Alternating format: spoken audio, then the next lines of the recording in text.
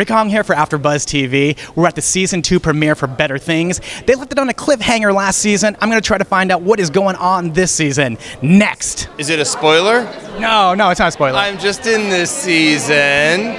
Pam and I met last year officially at her premiere here. Somehow I ended up in this season, so I'm very, very grateful for that. Wait, so you're telling me there's a chance that I could be in, I mean, I'm not an actor, but you're telling me there's a chance that I could see it? Anyone she meets at her premieres, the next year you're going to end up in her show in some way, yeah. Well, okay, so you met her here. How was it actually being on set with her and doing the show?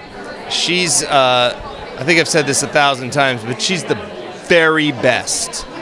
No one is more inspiring and more positive and more loving and more supportive of all the people working together for her vision than she is. I don't think I've ever seen anyone so grateful for what's going on and making it good at the same time.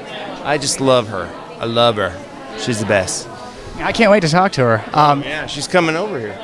Well, she's taking a long time getting here. That's totally fine. Hey, I got you right now, so it's all good.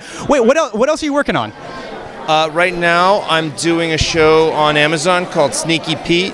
Oh, yeah, sure, Doing a handful of episodes of that show, season 2. I could see you being on that show.